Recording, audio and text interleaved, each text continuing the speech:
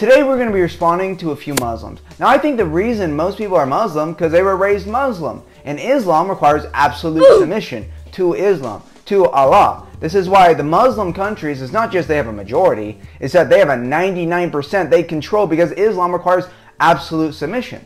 This is a good tool to taking over the world. If you require absolute submission, that everyone submit to Islam, Allah, Sharia law, it's good. Again, this doesn't deal with the true or falsity of Islam. I'm just saying, why is there billions of Muslims? Because they have an effective structure for taking over the world. What does have to do with the true or falsity of Islam is, okay, so there's all these prophecies. Jesus comes, he fulfills them all. Everyone agrees that Jesus came, he died. The Jews, the Christians, pagan, secular, everyone agrees that Jesus came and he died on the cross. And then the Gospels were written the years following after the events. But then Muhammad comes along and he says, guys, 600 years later, an angel just told me Allah actually deceived everyone and made it look like Jesus died, but he switched it out at the last second. He deceived everyone. Jesus didn't actually die. He was just a prophet. And actually, yeah, I got this new book. I got a Quran. It came from God, and an angel gave it to me. So it came 600 years later. No one else believes what the Muslims do on Jesus, that he died. They think, oh yeah, Allah switched it out at the last second. How do we know? Because the Quran says, even though this came 600 years later in a place significantly far away from the events. So why exactly would we trust the Quran that was written 600 years later when we could just trust, I don't know, literally everybody else and the Gospels that Jesus actually came and that he died on the cross? Why would we trust something that comes 600 years later? Let's see what they have to say. People pretend like their problem with the Prophet Muhammad ﷺ is that they don't agree with his teachings. But really their problem is that he was a political ruler in the pre-modern period. That's the real problem. And I'll prove it to you. I challenge you to give me 3 pre-modern political rulers, or even one that you consider to be a moral exemplar. That's the whole point, is Muhammad was no different than any of the other political rulers at the time. He was just as immoral as all of them. The difference is that Muhammad is claiming that he is the messenger of Allah. He is the final messenger of God. But it doesn't make any sense, because why? If you look at Jesus before, Jesus was sinless. Jesus was perfect. And so we're going to have a better prophet, Jesus, and then we're going to go down. Jesus was the most moral person. But then we're going to go down for the last prophet. The final messenger of Allah is going to be even more immoral. He thinks it's some gotcha, like, well, you think Muhammad is bad? Look at all these other immoral political rulers. Well, those other political rulers aren't claiming to be the final messenger of God. We kind of have higher expectations of the final messenger of God than being just as immoral as any other political ruler during that time. The type of things that people criticize Muhammad for ﷺ were also done by literally every single pre-modern ruler, king, or emperor. Every single one. The only reason people don't have a problem with Jesus, Buddha, Lao Tzu, or Mahavira is simply because they were not political rulers. Because if they were rulers, they would have openly endorsed the types of norms that all other pre-modern rulers endorsed. Slavery, corporal punishment, patriarchy, minor marriage. So critics of Muhammad ﷺ need to be consistent. Your problem is not with the Prophet Muhammad ﷺ. Your problem is with all pre-modern heads of state. Stop pretending to be principled on this. No, my problem is with Muhammad, because Muhammad started a false religion saying, oh, I'm actually the final messenger of Allah. You know, even though it's 600 years later, guys, an angel just told me. Guys, an angel just told me. He gave me this book. All that stuff before, everyone was wrong before me. They've been wrong for 600 years. Why? Because Allah deceived everyone. And so, you know, Muhammad is just another immoral political ruler, is what you're saying. Versus Jesus was sinless. Jesus didn't kill anyone. Jesus didn't have relations with a 9-year-old.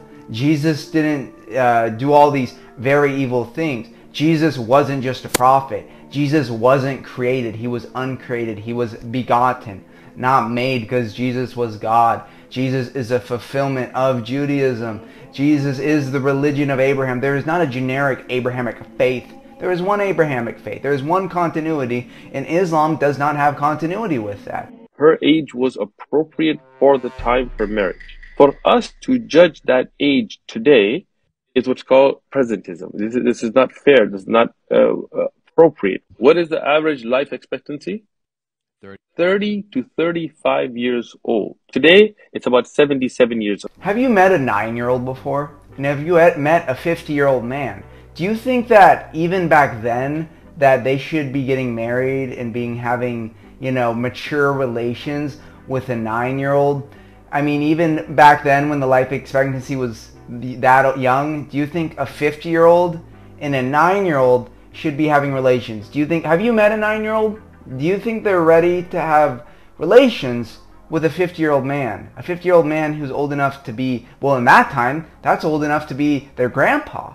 I'm going to say no, that's not okay. And Muhammad is supposed to be the greatest messenger of Allah. And we kind of have higher expectations, especially when the previous prophet, Jesus didn't do anything like that. Jesus didn't pursue 9-year-olds. In Hong Kong, in Japan, it's around 80. Okay? So today when we talk about the age of marriage being 18, that would not be practical for that time. Today, when we talk about, he's too young to get married, she's too young to get married, what do we talk about? They haven't finished their schooling, right? She didn't finish high school, she didn't finish college, he didn't get a degree yet. Yeah. Understand, in those times, you didn't have any of that.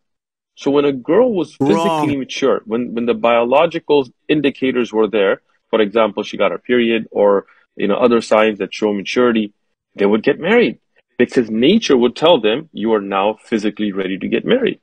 This is kind of concerning. He said, they're biologically ready at 9 years old. And the thing that's really troubling is that this is still a practice that happens in a lot of Muslim countries, is these child marriages. So not only is he's defending the actions of the Prophet, he's saying, look at the ancient times. But even the ancient times, I don't think a 50-year-old and a 9-year-old should be having relations. And it's still going on today. Jews and Christians have no consistent reason to reject Muhammad ﷺ as a prophet of God. Yes, we reject Muhammad because there's no prior prophecy. There's no continuity. I mean, if you're a Muslim, you literally think, what was happening between Jesus and Muhammad? Allah purposely deceived everyone, and everyone was making these false religions. Allah is the author of confusion because he purposely confused everyone and then waited 600 years to clarify and give the Muslims the Quran. So why would he purposely confuse everyone? There's no continuity in Islam. Has been the religion since the time of Adam alayhi salam, since the time of Adam till the day of judgment. So this is not something that was started or invented or began with the Prophet Muhammad, peace and blessings be upon him.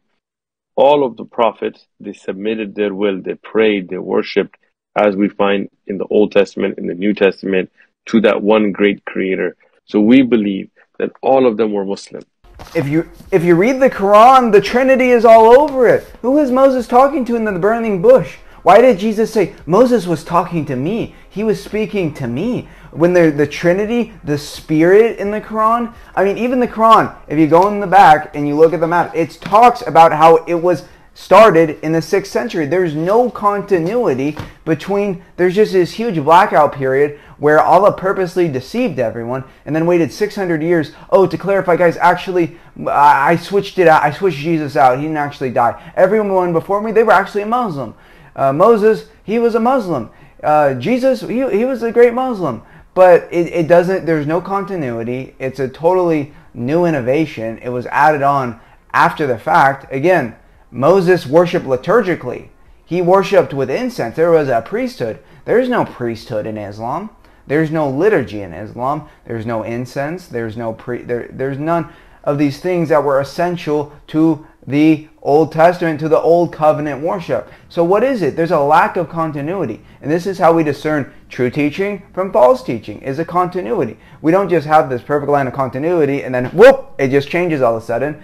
But versus Orthodox Christianity has a perfect continuity. Judaism, all the prophecies, Jesus Christ, it's fulfilled. Judaism splits off, rabbinical Judaism with the Talmud, and then eventually Islam, it spreads. So again, these are innovations, these are inventions on the true faith. Again, to a Muslim, why would I ignore literally everyone else in saying that Jesus existed, that he died on the cross, and this was written around the time of Jesus? Or I could ignore everyone else and I could follow one guy, a political ruler who claim to be the final messenger of God, who they admit has done immoral things. He's just like any other political ruler. But I should trust what he says 600 years later, is because he said, guys, an angel just told me. An angel gave me this book 600 years later. Muslims, seriously, why would I follow this? It makes no sense. 600 years later. Thank you. God bless. No hard feelings against Muslims. I just don't understand how they answer these questions and why they're defending some very immoral things, especially when Jesus was the perfection of morality. He was a perfect man, and then we get a decline. I mean, even a Muslim's got to admit that Jesus was more moral than Muhammad. I'd rather follow Christ than follow Muhammad. And Muhammad's teachings in Islam go above Jesus, because Muhammad is the final and greatest prophet. He is the messenger of Allah. Let me know if there's any other good Muslim videos I should respond to. Leave a like. Thank you.